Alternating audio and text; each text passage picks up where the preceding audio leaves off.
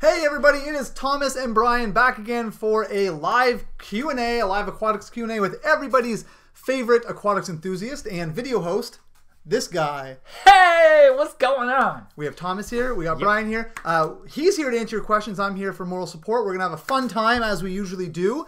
A few things right off the top for those of you who haven't joined us on a live Q&A before. Just so you know, we do answer questions sequentially, first come, first serve. So get your questions in the chat right now if you want us to get to them before the end of the stream. If you super chat us, we do really appreciate that support, and we will bump your question right up to the top. So feel free to do that. Anything regarding like very specific questions about your fish, if it's going through a really tough time, give as much context as you can, and Thomas will do his best, but it is always hard to give, you know, those very in-depth answers about your specific animal and what might be happening. So as much context as you can, and if not, we'll link you to some more support. What else? 100K giveaway. Yes. So last Saturday we had our big 2-hour gala, our extravaganza. Tons of fun. Tons of fun. We gave away so much stuff. So thank you to everyone who showed up for that last week. Now we did mention we were going to be notifying the winners this past week, but we have run into a bit of a roadblock just in working some things out with the vendors in terms of how to, like, where the things are shipping from. But worry not. If you won something, which a lot of you did, if you won something, you will be hearing from us. Don't worry. We will personally guarantee that you guys get that every single thing you guys won. We'll make sure it gets out the door and to you in a timely manner. So bear with us. They're just dotting I's and crossing T's at head office. They just want to make sure it's all going to be, you know, with a pretty pink bow. They don't want to contact you and then you have to wait a whole bunch. So don't get anxious. It's coming. Yeah. One thing Brian forgot to mention during the whole spiel about how this works is questions regarding what fish go in what tank. For the most part, I'm going to deflect to the same answer that I always give, and that is go to a fish store and look at the fish that are there and see what fish interest you the most, and then grab like a staff member that's at that store perhaps and have them walk you around and let you know what's appropriate for your sized aquarium. It is so subjective. I think it's one of the most fun parts of the hobby, deciding what animals you're going to keep. So asking me what I would suggest, number one, the lists are so long that it's impossible for me to give you all of the, you know, potential suggestions, and B, who cares what I like? It's what you like and what inspires you. So, you know, but if you have like a specific situation, you have certain fish already and you want to add something else that, you know, is a schooling fish or this, that, and the other, you have a more specific version of that question, I'm happy to answer it for you. Yes. So very important. And also one other thing I forgot to mention. Oh my gosh, we keep forgetting. I should have made a list and I didn't. For those of you internationally, worldwide, who won the 15-minute phone calls with this guy over here, hey, we'll actually be contacting you personally. So I'm going to be sending out emails this weekend to start scheduling, because I'm hoping we could start maybe schedule those for after a live stream or something. We could maybe do a few calls or whatever works for everyone. We'll make it work. So I'm actually going to be reaching out to all you international phone call winners. So think about your availability and what time you're available, and make sure you let us know what your time zone is. Yeah. So we can line that up, and we'll make it happen. Yeah. So that's going to be fun. We'll reach out to you so you guys can we're going to have some really weird ones. Oh, like where we're going to be like live streaming at like 6 a.m. or like 12 p.m. Yes. Or 12 a.m. That's the one I meant. Yeah. Just to make it line up. Yeah. It's going to be awesome. We'll do it too. We'll make it work somehow. I'll be in my jammies. Oh, it's little jammies, little fishies on it. Do you have little fishy jammies? I have Joe Boxer like fishies that are frozen, like long johns. Right. Nice. All right. Done deal. If it's at bedtime. I'll just wear my monster onesie, which I also have. Sweet. Because it's good for playtime with the kids. You guys won more than you thought. That is a bargain. That's amazing. I'll go the extra mile. Yeah. So again, thank you everyone for joining us here today. We really do appreciate it. If you haven't already, hit that like button because it really helps us. We really want to make these things a big old party. So if you can hit that like button, that's good. And while we're at it, why not tell us where you are? Where are you watching from in the world? We'd love to know. We are in Nova Scotia, and we'd love to know where you guys are. So let us know where you are, and we will we'll shout it out. All right, so let's start with our first question. You want to jump in? Let's do it. All right, so first question. I was struggling with a black algae issue and found a video with a method called the blackout method. Sure. You don't turn your aquarium lights on for 3 days, and you don't feed your fish as well. This worked really well and the algae has gone since. I was hoping you could look it up and make a video on it because you don't have to use chemicals and it does work to help people with the same issue. What's your thoughts on the blackout method? It can work. It can work well. Blackout method actually works on a few types of algae pretty well. Blackbeard algae is one of them. I think another one it actually works pretty well on is hair algae. Now, I will say I have used it a couple of times in the past, but I don't use it often, mostly because a lot of the tanks that I keep these days are, or have been keeping since before I moved, are reef aquariums, and I don't like starving corals of light for that long, I guess is the best way to say it. So I found other methods, usually manual removal in conjunction with a good cleanup crew has worked really well for me in general. GFO, stuff like that has also helped. But for freshwater aquariums and planet aquariums, the blackout method can be really, really good. So thank you so much for sharing that. That's awesome. And maybe I will actually do the blackout method, maybe on the low-tech tank even. And I'll let it get full of algae again. I don't want to do it. But maybe I will let it get full of algae again and do the blackout method, and we'll see what happens. Yeah, that'd be awesome. Why not just, put it through the... I actually have a tank that I've purposely cultured green water in. We talked about that. Oh, that's right. We did. Yeah. It literally looks like pea soup. It's ridiculous. But I'll try the blackout method on that tank too, and if it works really well, because I've never tried it on green water, but if it ends up working really, really well, then I'll let it get all green again, and then we'll do the same thing over. Sounds good. On video, of course. Of course. That is our job. Thank you for that. That's a great suggestion. Yeah. So where we got some people from? We got South Carolina in the house. We got New Brunswick here. Let's see. Wook1138 just moved to Nova Scotia from Toronto last week. Welcome! Guess where we came from? Join the club. Yeah, we should start a club. Yeah, Ontario and Toronto are just bleeding people out really out east. Actually, seriously. And I'm not even in like a close to the city place. I'm rural Nova Scotia, off the beaten path, and there are people that have moved from Toronto to my area since I've moved a year and a half ago. So it's kind of funny that this keeps happening. Yeah. I keep asking myself why, and I think it's the housing market in Toronto is absolutely crazy. It's number one. Nuts. Yeah, I think people are getting like more and more want to get down to earth and closer to nature and start, homesteading and farming and raising chickens. Anyways. How are the chickens doing? They're doing okay, yeah. I hatched like, I don't know, 60 or so this hatching season. I've sold most of them already. Nice. Yeah. Congrats, man. I'm not making when you making, factor in food bank. and stuff, I'm really not making any money, but it's just so much fun. It's a fun hobby. Yeah, I enjoy it. I've learned so much from Al's videos, so massive thanks from the UK. Awesome. Yeah. It's our pleasure. Gothenburg, Sweden. So glad. Who else we got here? Wisconsin, Alberta, Scotland, Minnesota. Man, India, Florida, Philippines, Illinois, India, Texas. Wow, awesome, guys. All over the...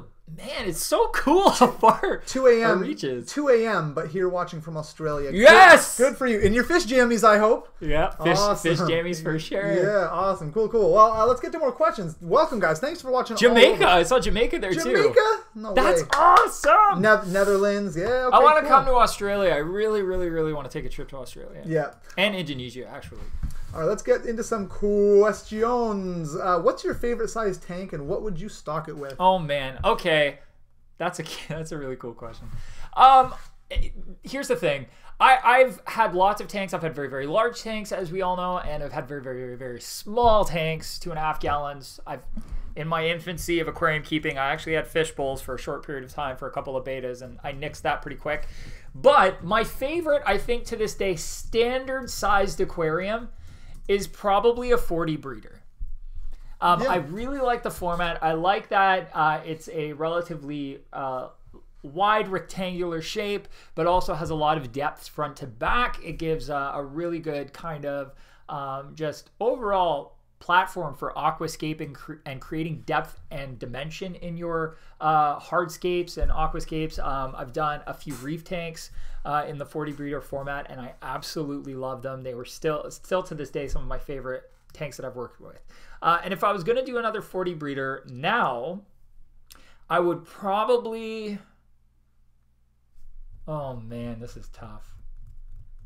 I want to say reef, but now that we're doing that Pokemon reef build, right. I don't think I want another reef. I think I'm going to have to just pour everything into this system. By the way, the more I find out about that tank, the crazier this is. I am falling down a creative rabbit hole that is hard to even describe.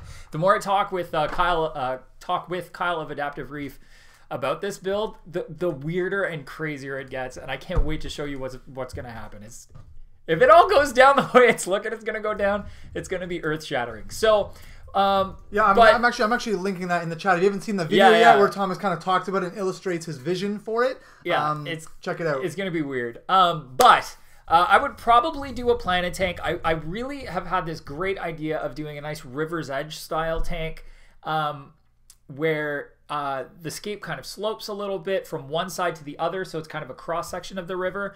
And I want to have like lotus bulbs on the low half of the tank where it looks like it's at the deeper part of the river, and maybe a few sparse like valves or something. I just want it to look airy and open, but have some cover at the top, and also all these kind of like stems and stuff for the fish to swim through, and then have it rockier near the other side of the tank with maybe some Anubias, Bucephalandra, stuff like that growing tight against the rocks, and just have a bunch of really cute small schooling fish.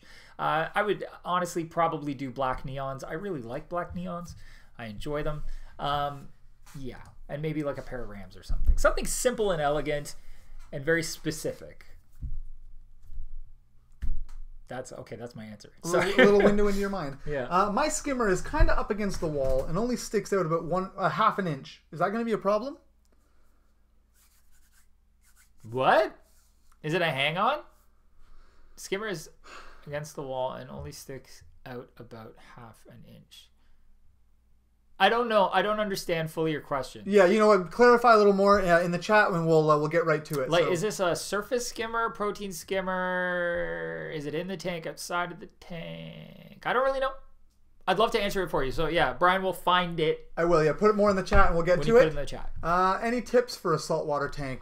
That's a big question. Yeah, I actually got invited by another YouTuber and had a very interesting question asked, which was roughly the same thing. Like, if I could give one tip, like secret tip to reefers, what would it be? So I'm gonna kind of bounce off of that, and that is that I would recommend that anybody who's getting into reefing really focus on the stability in the aquarium, and really focus on being proactive with your tank. And what I mean by being proactive is don't wait for problems to arise to the point where they're actually showing symptoms. So like algae is a symptom of a problem that has come up, or your water level being really low because you haven't topped the tank off or topped up your reservoir for your ATO. That water being low is a symptom of an issue. The issue is being that you haven't topped up your tank or your ATO reservoir or the tank. Don't wait for those things to happen to actually take action. And the reason you don't want to wait is because the stability of the reef is so important. The stability in a saltwater tank is so incredibly important to those creatures, and they will thrive with stability and consistency. Even if the levels aren't like perfect. Chasing levels is also an issue that people fall into. But if your calcium is somewhere between 380 and 450 and stays at whatever that level is, let's say the level's 410. If your alkalinity is somewhere between 7 and 11, let's say that number's 8.3. If it stays at 8.3 and doesn't go up and down often, if your temperature stays at 79, right? If those things remain constant, your corals will be able to thrive even if those levels, like I said, aren't completely optimal. If optimal to you is 450 for calcium, 1300 for magnesium, alkalinity of 9.0, and that's where like everybody thinks the corals are going to do best. If you keep bouncing those levels around, the corals will fail. They will have a very hard time thriving because they need that consistency. So the consistency is really important, and dosing on time, not waiting for your calcium to drop, testing on time, not giving it a couple extra weeks because you think it's probably okay.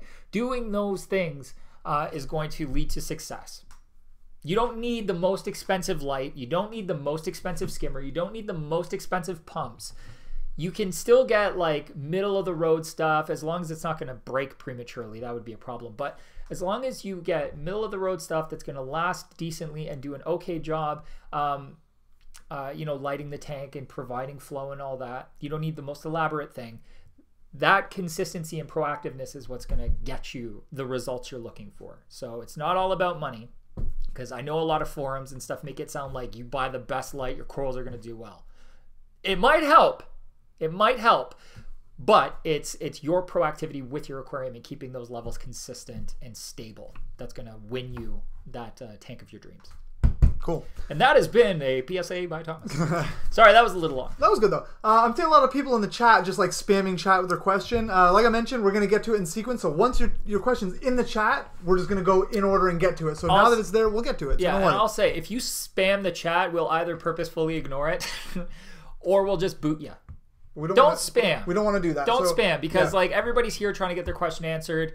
We do go sequentially. So if you've said it, saying it 8 more times, all it's going to do is make it harder for other people to see what's happening in the chat. And there are a lot of people trying to help each other in the chat as well. So be mindful of that. Spamming's no fun. Yeah, and if you really need an answer, and you know your favorite super chat if you really need to, but we'll get you like this early on. We should be able to get to it. So that said, okay, Hayden's Aquatics, they're following up with their skimmer question. Oh, okay, perfect. It's a protein skimmer internal, and the water intake is only about a ½ inch away from the wall, and I'm wondering if that will affect water intake. It's an RSK 600 Red Sea skimmer and Bash Sea Blue SC. I don't think it will, as long as you're not creating like a choke point where you're going to end up getting unwanted cavitation in the impeller. It should be fine. I've had skimmers basically touching the side panel and only had like ½ inch of space for the intake. You have to consider it's the ½ inch, but it's not just ½ inch in a little square. It's the ½ inch all the way around, right? So it's a lot more than a ½ inch. And as long as the pump's not being choked, which there's no reason it should, and if it were, you'd probably be getting cavitation or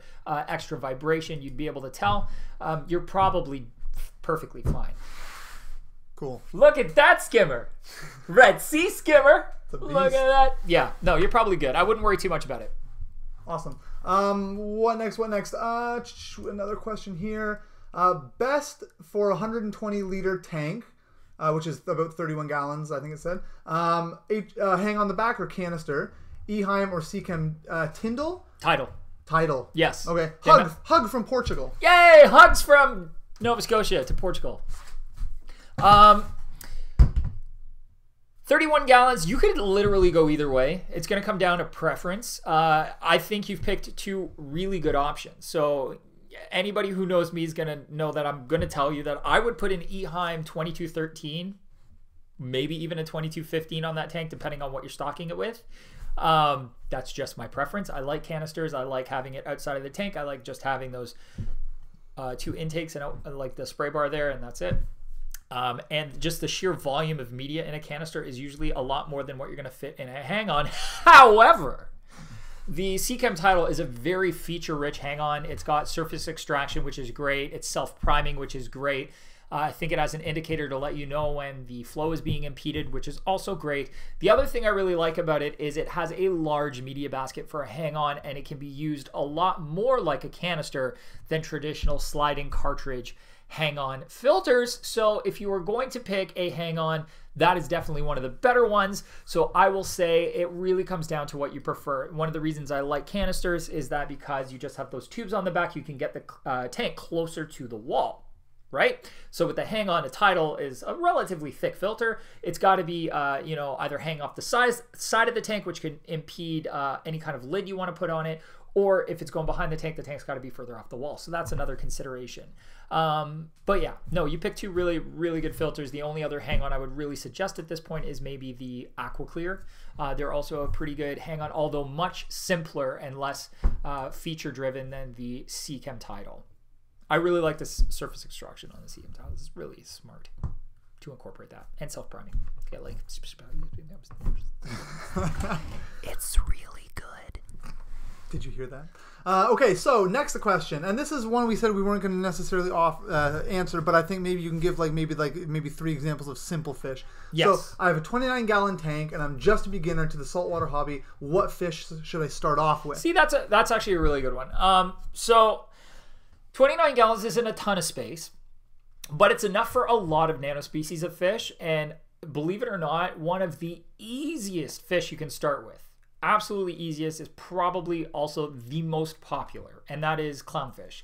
Ocellaris clowns, Percula clowns, skunk clowns, whether it's pink or orange skunk clownfish, all really, really good options for a small aquarium. 20 gallons would be the minimum.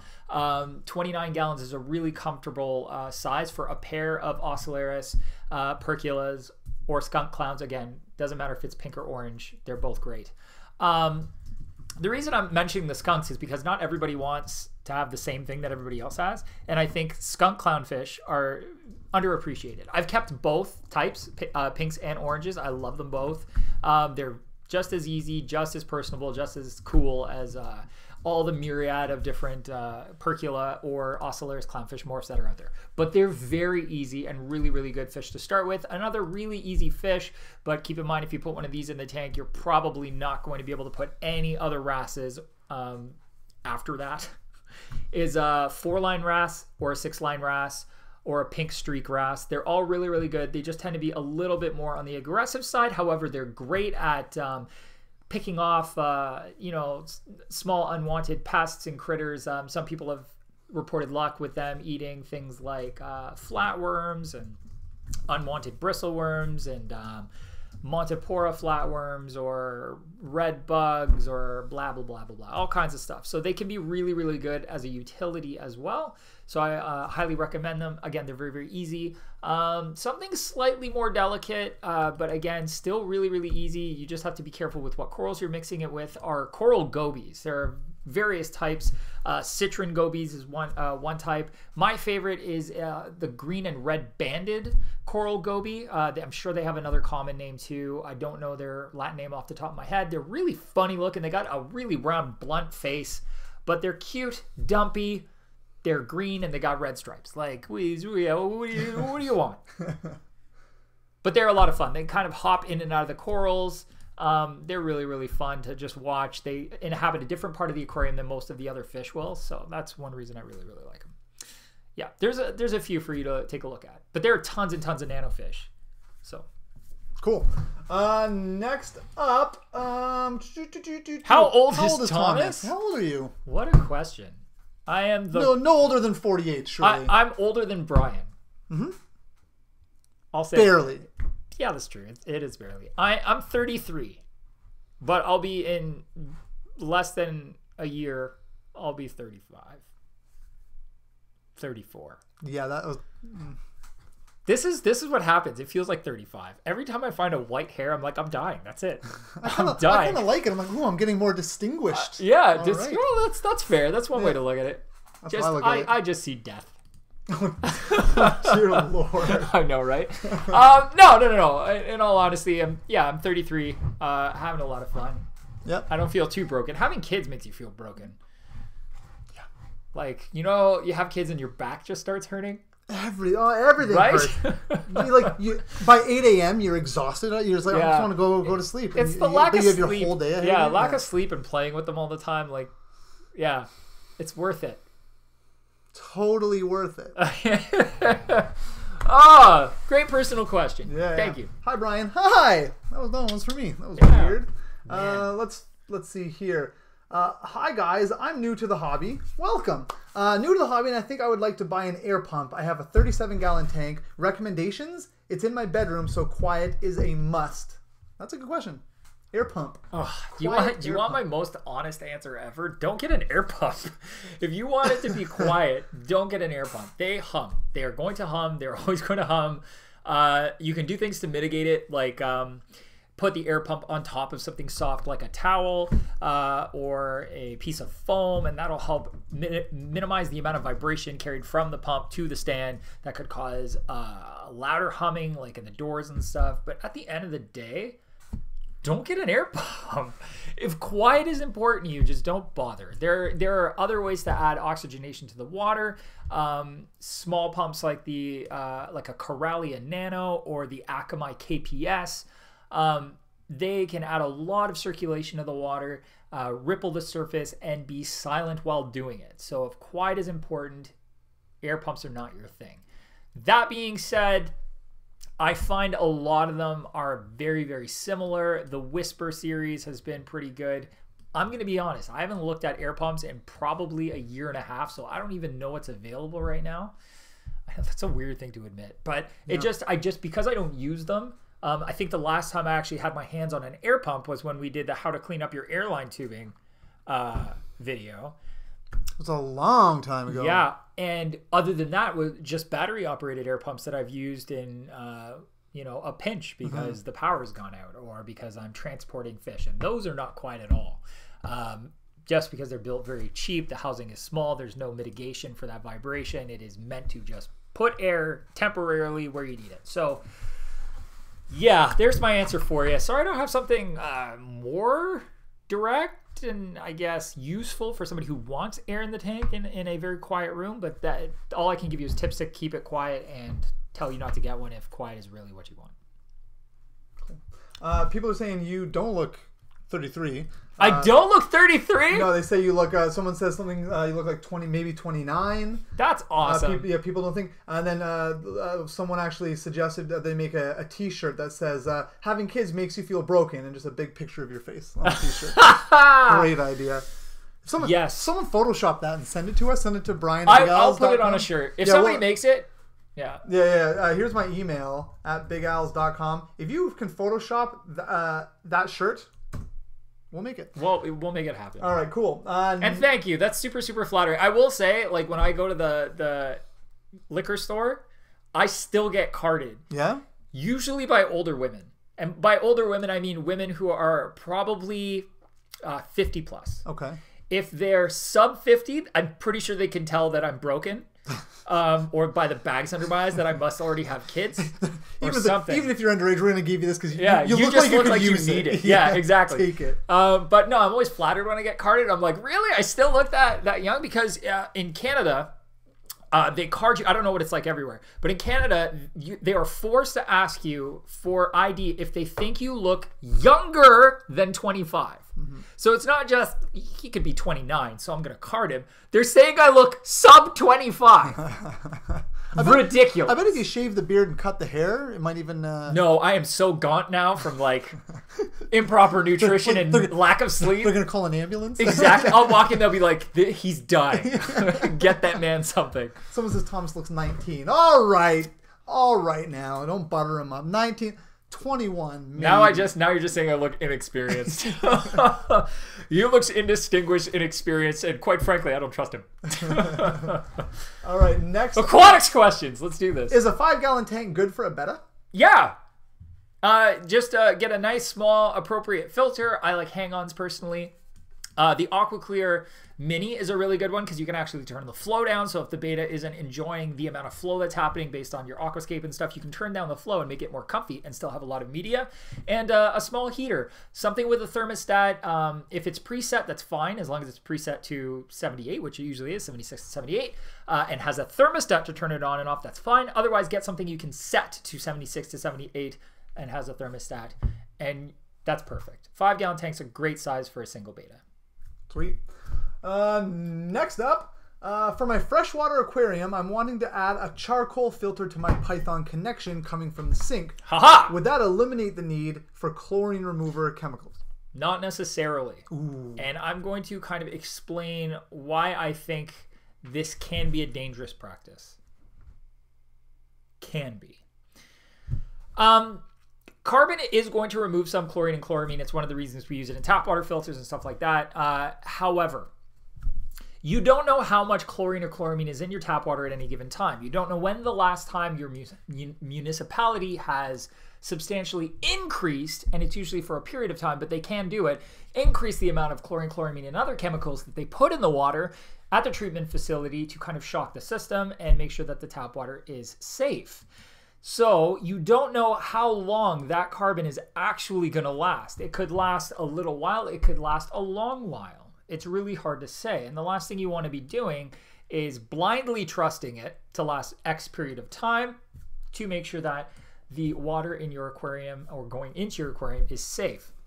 So if we consider that, a lot of people believe, and there is some proof in this, that carbon really only lasts in your aquarium and works well to remove whatever's in the water. It's a plethora of things it can remove for about a week. And after that, it's usually pretty saturated on an aquarium, right? So if it's only lasting a week, then you're changing that small portion of carbon, let's say in that 20 gallons of water. It's constantly consuming. But let's say to be safe, you were changing the carbon in that Python every couple of uses just to make sure, right? You're going to go through more carbon than it would be financially feasible to continue to do. At that point, you might as well just keep using water conditioner. And water conditioner does a really, really good job, especially things like Seachem Prime. It does a really, really good job on a number of things, including temporarily kind of muting the effects of ammonia. So it's good to have on hand even in a pinch, because if you have an ammonia spike and things are going crazy in your tank, just using some Seachem Prime is going to help mitigate that while you correct the issue. So while you're doing water changes to pull it out, you know, it's a quick little fix, temporary fix for your fish. So I don't think it's practical. Is it possible? Sure, but I'd also want to be using a chlorine and chloramine test kit every time I use that water coming out, just to make sure that it's safe, because I'd be paranoid that I'm going to be flooding the tank with chlorine and chloramine. So I know it's been done, but I'm personally terrified of it, because unless you're testing as the water goes through, you don't really know what's going on. Now, you may have answered part of this in that answer when I was not listening. Sure. Is there a product to remove chloramines from the water in an RODI system? Yes. So AquaFX, which I believe we carry AquaFX, makes a specialized media. It's a type of carbon block, I believe, called a chloramine blaster. I don't know if we have them in stock. It's FX. That's what I did, but I didn't. FX. Oh, there we are. Yeah. There you go. NH2Cl blaster upgrade. That's our guy? Yes, that's it. So this is a little add-on you can put, because you don't want to just use carbon. You want to use carbon and then I think the chloramine blaster after the fact, or vice versa. Okay, so you'd actually be really, really well off to contact AquaFX directly about this. Their customer service is amazing, and I've had this conversation with them a couple of times, but honestly, I can't remember. But I think the issue is that chloramine destroys carbon so quickly, or uses it up so quickly, that it is counterproductive to use carbon on an RODI system that is facing chloramine. Instead, they have this specialized version of carbon called a chloramine blaster that lasts a lot longer when being pounded with chloramine. It's also more expensive as a result. However, it does a much better job, so it's still more cost effective than blowing through tons of carbon, standard carbon cartridges. But that's what you want to use. They do exist. You just got to look for them specifically, because the standard carbon is not going to do a very good job. So hopefully that'll fix your problem. If I ever end up back on city water, and I know the city uses chloramine, that is what I'm adding to my RDI system. Currently I'm on well water, and the biggest pain in the butt I've got is just a colossal amount of iron. Thanks for nothing, iron. But yeah. Cool. So I want to say we have still like half the stream left. Smask it. Oh yeah, because a drawer full of rocks said smask that like button. So make sure you smask it. I love it. I say if we can get to 100 likes before the end of the stream, we'll do a bunch of shoutouts. And those people we shout out to will sub to their channel. 100 likes and we'll give you a shout outs. Yeah, that sounds awesome. Just for funsies. 100 likes, shout outs, channel subscriptions. I love it. Go for it. But it is time for everyone's favorite segment. Oh, it's my favorite segment. What did Brian learn this week? What did Brian...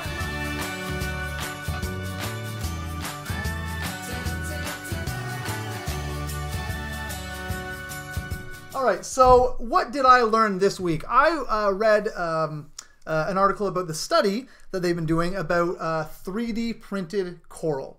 Oh, cool. So they've been doing this study where they have an actual coral skeleton, because they're trying to essentially find ways to maintain the health of reefs, even with the die-off that's happening with climate change and all of that, right? Yeah. So they're trying to find ways to try and maintain the health as much as they can with that happening. So they've been doing these studies in controlled settings where they have in one tank they'll have like a coral skeleton, and then they'll 3D print the coral using like 4 different types of materials. They take like an iPhone and take like 50 pictures all around an actual coral, and then use that to model the the actual 3D print that they have. So is this like a coral? Sorry to stop you. No, go ahead. Is this like they're 3D printing just the coral skeleton, or they're 3D printing the tissue? No, just the structure. Okay. Yeah, just the structure, because they wanted to see, will fish be essentially afraid of this object? This, they want to see how will fish respond to 3D printed coral. Gotcha. So it's coral replicas. Yes, that's right. Okay. It's not actually, and they want to see will coral also, like actual coral, actually attach to these and use it as sort of a base to go I have a feeling this is going to go well. Okay. Well, so what they found in this study, I thought it was really funny. The actual style of the study was called like a cafeteria style study, because they put a bunch of things in front of the fish and say, choose what you like. What do you prefer? Exactly. So they have the coral skeleton in there, along with the actual 3D printed ones, and they want to see, well, they're familiar with what a coral skeleton actually is, so maybe they'll just be more comfortable around that, because like, oh yeah, it's dead and that sucks, but we know it, so let's go there. It's the structure. It's true. The structure is important, because they go to the coral not just because it's alive, blah blah blah blah blah, and there's food around it, but because it is their actual kind of protection from the elements. That's right, and what they found in the study was that the fish had no preference whatsoever. They were just as happy around 3D printed coral of all kinds of materials, just as much as they were around this actual coral. And they actually said, what we find from this is fish just want protection. Yeah. They're not so picky about what it is. So now the idea is, okay, this can work. They said, like, not just from climate change and acidification, but from storms that like level a reef. Yeah. They said that can be really hard on fish who like never leave they never swim more than 15 feet their whole life away from where they are. Yeah. So if they can go in there after a storm like wipes out a reef and put all this coral back in, it can keep those fish there and keep them alive and keep it healthy while it kind of rebuilds itself. Give them a place to hide from predation, from elements. Yeah. So now they're looking at that as an actual solution here, and it's like the cost of it is super cheap. The cost of 3D printing is, depending on the materials you use, super cheap. So it's this really great low-cost solution to help maintain the health. And now it's just sort of a matter of, okay, what do we use to print these with? Because you don't want to put more plastic in the ocean. No, obviously. So they're looking at, like... ceramics, maybe? They're looking at, there was like a cornstarch mixture that they could use that will like eventually dissolve, like once the reef is actually built up and is a natural reef again, all the artificial reef will eventually sort of dissolve safely into the sea. Nice. So yeah, I thought I was reading that going, that's pretty neat. That's super cool. Science to the rescue, hopefully, and keeping these reefs healthy and rebuilding them. That was kind of cool. So that's awesome. Do you know how indiscriminate fish are when it comes to finding a place to live? They just want protection, man. Yeah, they will go into, and you can see pictures of this and stuff online. People actually use them for the whole like litter and plastic thing, right? The campaign, which is important. But you can see them living in and around plastic bottles, glass. They don't care. Coconut shells. All the flotsam in the ocean right now that is made up of plastic and garbage. The fish use that flotsam as places to breed and to live, because the natural flotsam that would usually be there is harder to come by. Usually it's things like giant kelp from, I think it's in California and stuff, like when they eventually break off and float out to sea, create these natural kind of safe havens for these open ocean fish to use for breeding and for those baby fish to stay safe under. So they don't care. If we make it, they will come. Yeah, when it's really just... I love that. As long as they can't get eaten. As long as they're not going to get eaten, they're like, I'm fine. Exactly. Yeah. They're like, I will hide under that. Yeah. But if we can do it in a responsible way and, and mimic their natural environment. Exactly. And the fact that it's, fairly inexpensive compared to a lot of other potential solutions, that helps, because, everything's based on money. Of course. So, so that was something I learned. I thought it was kind of neat. So I thought you guys would all like to hear that too, in case you hadn't read about it. But back to the questions, back to the whole reason we're here. I want to get started with plants. Is 10 or 15 gallon tank okay to start with? Absolutely. The plants truly don't care.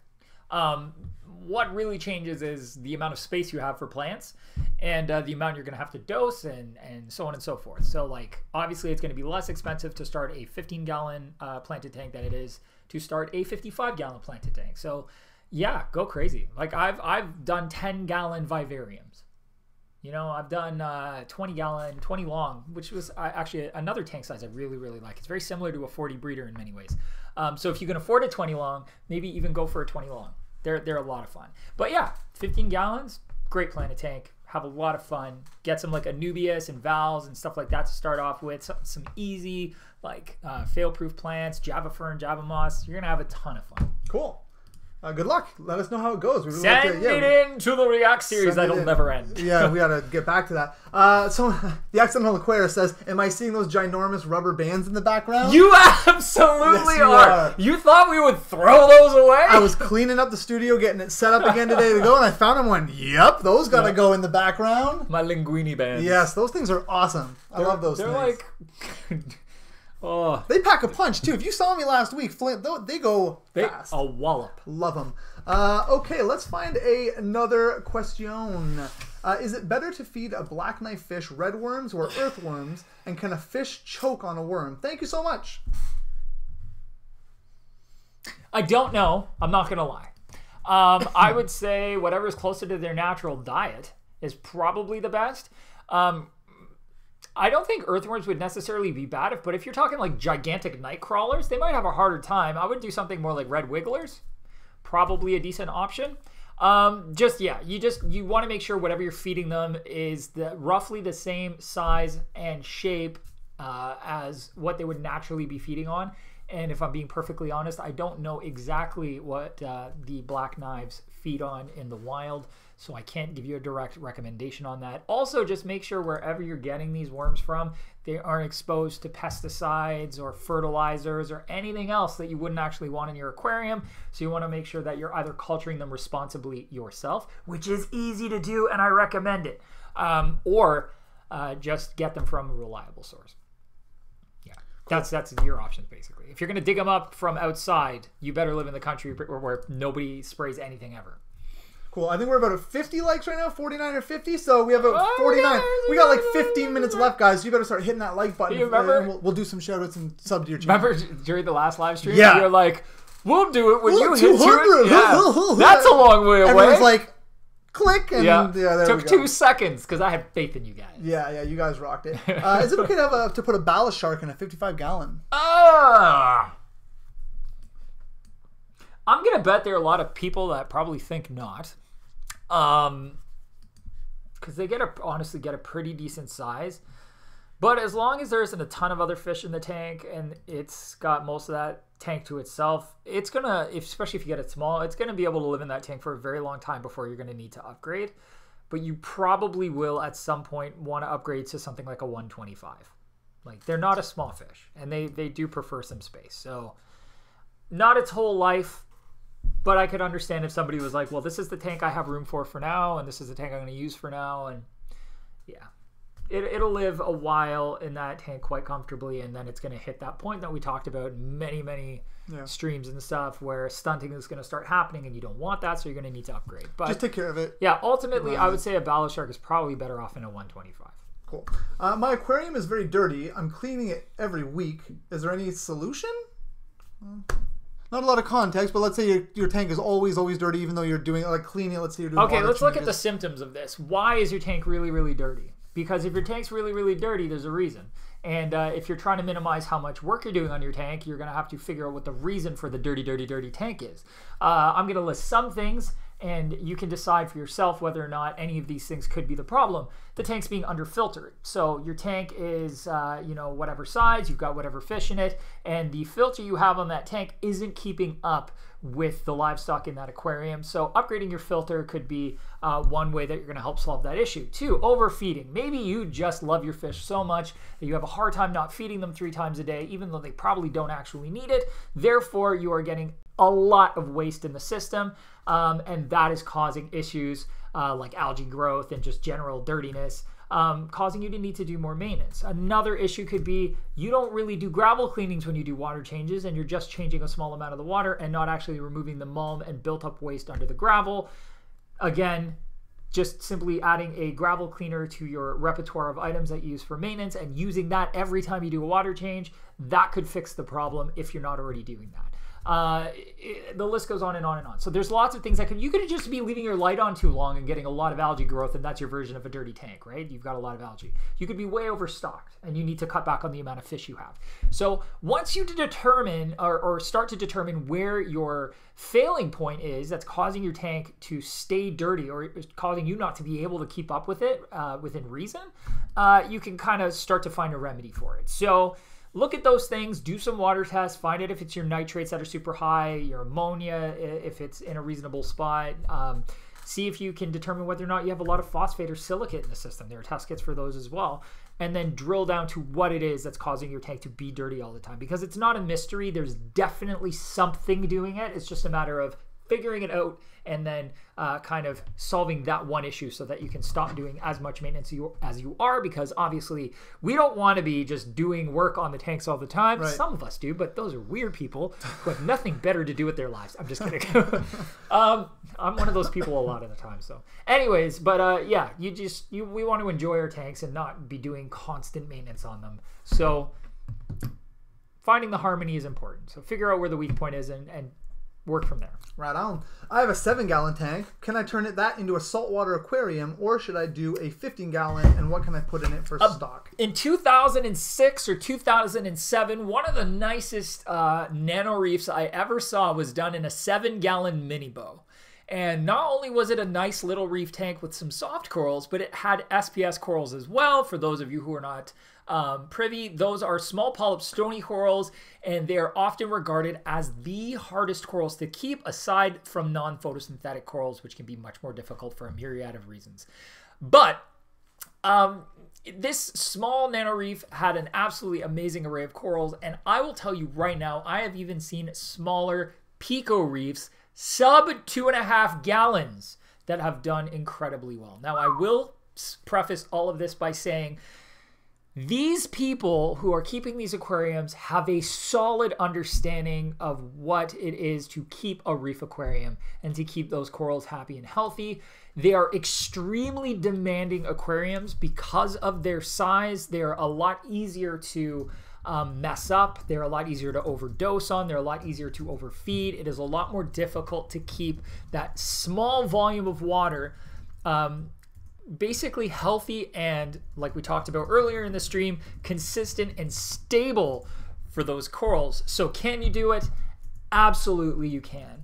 I would highly recommend that if this is a newer venture for you, you haven't really done a lot of reefing before, stick to simple, easy, soft corals, things like zoanthids, palithoas, leather corals, mushroom corals. Don't go blowing a ton of money on really expensive morphs to start out. Just get things that look nice and are affordable. Don't get caught up in the hype of, well, this coral's, this one polyp is $150 because it's called the bleached kraken from space coral. It doesn't matter.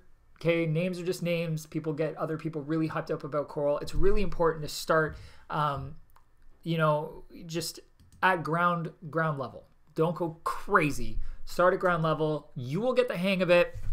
And starting with very forgiving corals at the beginning is going to be an asset.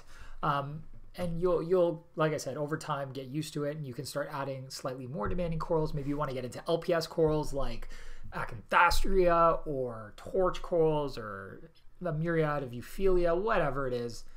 And then maybe SPS from there on if you are so inclined. But yeah, possible. Difficult, especially for a beginner. If you have a lot of experience and you've been doing reefs and you're just like, maybe I could do a 7-gallon, definitely doable. Just be prepared for the challenge, which is not French for challenge, I'm sure. But I tried to make it sound that way. I'm going to look it up now. Why does my water get cloudy when I feed the fish or add fertilizer? It just started happening recently. So they're feeding the fish or they're adding fertilizer and the water goes poof, cloudy. Why? It could be a bacterial bloom. It's hard for me to say without more context. You could be at this really odd tipping point with the aquarium where you're basically overstocked to the point where any small increase in nutrient in the system is causing bacterial blooms. You could be facing bacterial blooms because you're right at the end of your cycle, your initial cycle. I know that's not probably what's happening because you've said this tank's been up for a bit. But, you could be just tipping the end of that cycle over and over. So the bacteria just goes through a little bloom every time there's that nutrient spike. Really hard to say. It doesn't happen often. Not many people report this kind of an issue. And I really don't have a good solution for it other than it usually goes away on its own, unless it is an overstocking issue, in which case you just have to stay on top of water changes and try to reduce the amount of nutrient in the system so that every time you put more nutrient in, you're not, like pushing the workload of that beneficial bacteria in the filter. That's all I got. Cool. What's the best liquid fertilizer in your opinion? Oh, it's hard to say because there are so many good ones and many brands I haven't tried that other people really, really love. So here's the thing. I'm going to be honest and I'm going to tell you, I don't necessarily think there's any one best brand of anything. I think there are a lot of companies that have good philosophies, that care about their products and want to provide a really good product to aquarists. A lot of people understand that fish tanks are actually pets, and it's important that we treat this industry with a lot of love and respect, and with the understanding that any product that comes out affects the animals and our pets directly. So with that said, one of my favorite fertilizers that I've used for a very, very long time is Seachem Flourish. It's a very easy to use, all-in-one fertilizer. I like the balance of nutrients that are in there. I haven't had issues with algae with this fertilizer. I find it has worked very well for me. It's what I've been using on the low-tech tank. It's what I was going to also be using on the high-tech tank. It is my go-to fertilizer. I really like Seachem. I've spent a lot of time talking with Seachem reps, talking with the head of the company over there. I've gone through what they called like Seachem, I forget what the name of it was, but it was like a Seachem school where you kind of go and they tell you all about all of their products, how each product is made, how it's broken down, every little thing that's in it and why they've done it that way. And I really like their mindset and how they go about it. But again, a lot of people really like Tropica fertilizer, which I have used in the past, and I have used it back with their original formula. I've used it with their newer formula. I think it's split into two, like there's an orange bottle and a green bottle now. I like that as well. I just, find it easier to use the Seachem.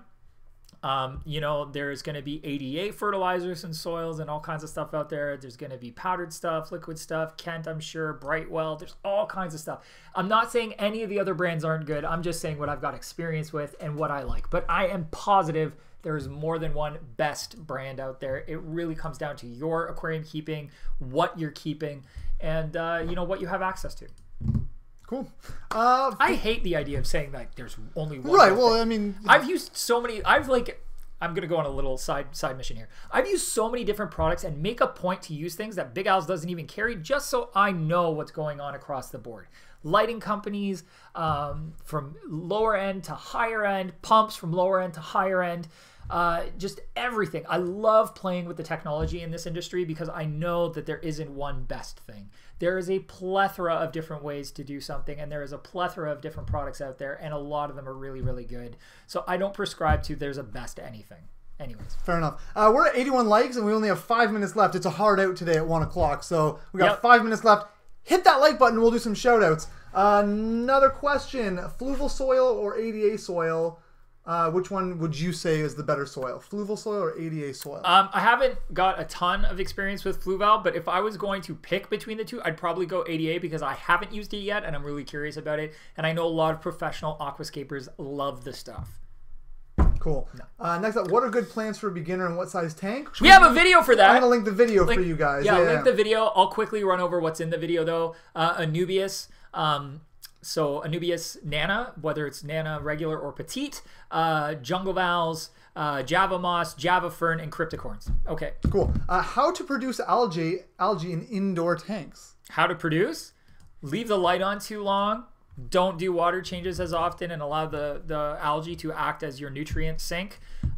Put your tank near a window. That's what I've done to get my green water. Works extremely. The sun works very well at growing green water. Holy moly. Yes, that's it. It's very, very much just, neglect the tank a little bit and it's going to happen. Just make sure you don't end up with super high nitrates at the beginning. You want, if you're culturing algae on purpose in your tank, you want to leave the light on too long and, you know, do a little bit less maintenance, but enough maintenance that your nitrates are always at an appropriate level for your fish. You don't want to make them uncomfortable. Cool. Let's see here. A lot of repeats. That's from earlier, though, so they're not doing that anymore. Holy Fish World vlog. Yeah. Calm down. Let's see. Calm down with the repeats. Let's see. Use DIY water column for its dosing. Soil lost its nutrients. Eventually embottled all-in-one is expensive. Okay, I don't know if that's a question, though. I think that's just someone answering Dr. the Ted? Yeah. This is what I mean. I love that you guys help each other out in the chat, too. I love that. I watch your videos all the time. I have 3 10 gallons, 1 planted, 2 with gravel. Cleaning them was hell, but watching your videos taught them about the Python. So easy. Thank you. Oh, cool. Oh, yeah. Python's really, really easy. A little on the wasteful side. If you're, you know, water's expensive in your area. Water's never expensive, but really, really convenient. This one's a toughie. I mean, like a sad one. Help! New aquarium owner here. All my fish have died. Neon tetras, glow light tetras, and zebra danios all dead. Water has been tested and is fine. What did I do wrong? What should I do now? That's a tough one. That's a very hard question to answer. Now, look, there's a number of things that could go wrong where water is testing technically fine. You could have had a temperature fluctuation. A large swing in temperature puts fish into shock and they will die from it. If you take a fish that's in relatively cool water and drop it into relatively warm water, they will often just do cartwheels real fast and then die. It's a massive shock to their nervous system. It's not good. Another thing that could happen is if you had perfume or soap or anything like that on your hands, or if there's somebody in your house, if you have kids, for instance, and they're playing with liquids, dish soap, playing with anything, and they put something like that in the tank, it could be bleach even. Like, I don't know what's happening. That could wipe out your tank.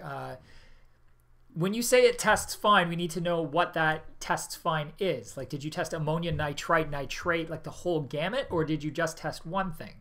Is it just ammonia you looked at?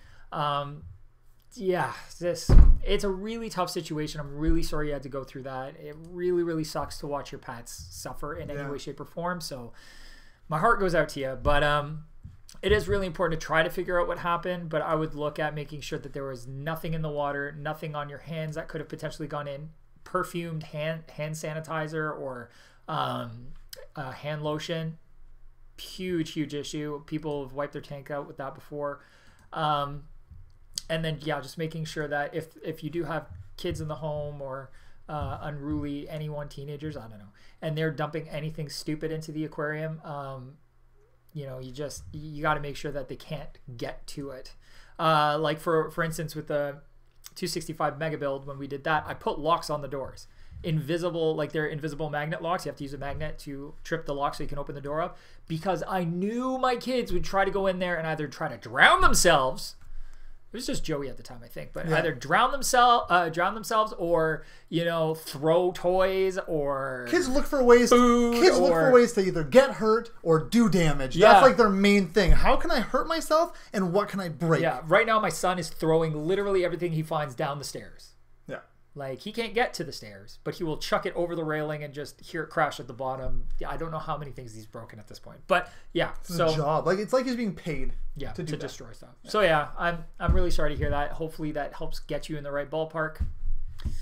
And I hope you have some more luck next time. It's definitely okay to start fresh, like drain the tank, rinse everything really well, fill it back up, and start from square one and try again. If you think there was something potentially in the water or in the tank that caused this issue that's unnatural, like a chemical.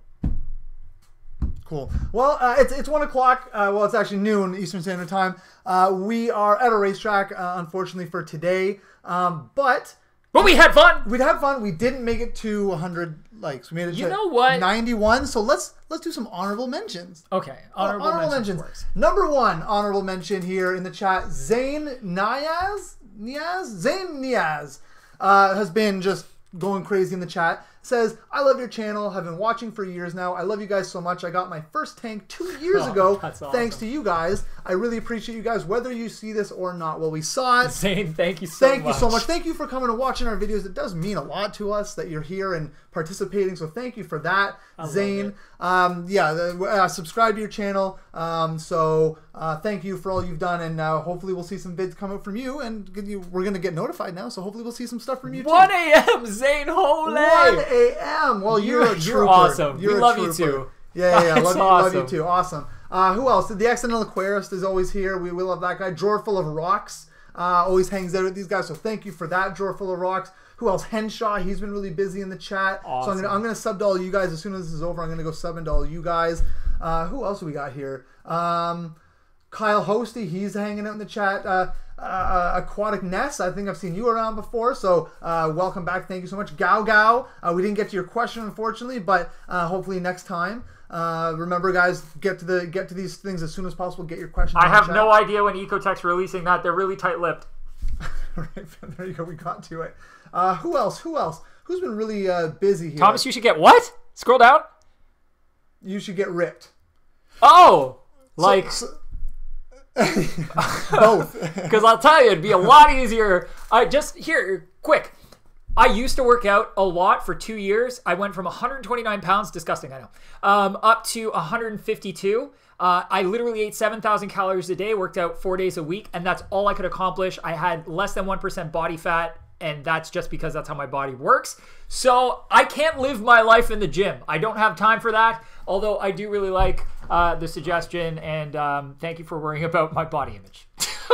Someone mentioned that we should. Mike Hickson. I don't always comment, but I'm always here. Thank you, Mike. We appreciate that. Someone asked if it's every Saturday. It's not every Saturday. It's every other Saturday. We did one last Saturday because it was our special live giveaway we wanted to do. But if you want to know the schedule for when we're doing these, it is every other Saturday. I just linked that in the chat. So check out our schedule. Show up on those days at 11. Subscribe if you haven't subscribed to us. Subscribe, and hit the little notification. Watch our vids. So that's how you guys are going to know when we're actually doing our streams. So thank you guys so much for all of that. What else? That's about it on our end. We love you guys. We want you guys to keep on tagging with us. We want you guys to check out our new Pokemon inspired build. Honestly, this is going to be the craziest thing I've ever done in terms of an aquarium build. Like, absolutely nuts. I don't want to like oversell this, but it's going to make the Tanked series look like garbage. Do you remember Tanked, that show that probably doesn't exist anymore because I think they all had a problem? Right. Yeah, it's going to make that show look like crap. I don't want to be hyperbolic here, but it's going to be the best aquarium ever. So tune in.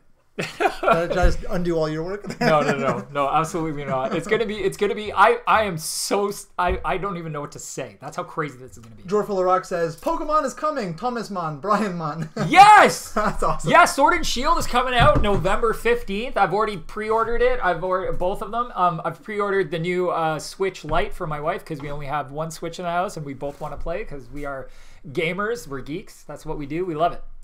Susan Staples says, I miss your suits from last week. I kind of miss our suits too. I like that little t-shirt that I had. I might wear that more often. Just to make these You should. And thank you. I appreciate that. I don't get dressed up too often. Almost never, actually. Yeah. So. Yeah, I really have the opportunity, so that our little gala was great. All right, guys. Well, that's it. Just like we said, subscribe. Make sure you show up. Check out our schedule so you know when to show up for these. Check out our huge library of past videos. We have if you ever have any questions, hundreds. We have hundreds of videos on all. Like a lot of the questions we get on these chats, you can usually be answered with a lot of our videos we've made over the years. So check those out if you haven't already.